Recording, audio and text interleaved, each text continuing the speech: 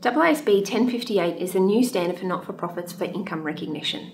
Whilst the concept may be simple, it's not always straightforward to apply. The best feature about our online learning is the great decision tree that our technical team have worked through to help you to work through transactions in AASB 1058. In my experience, one of the most challenging aspects of this standard is working out whether to apply AASB 1058 or AASB 15, Revenue from Contracts with Customers, in determining whether or not the promises are sufficiently specific.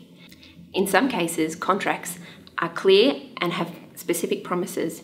In other contracts, they are quite vague. Our worked examples can help you to apply the standard to your transactions.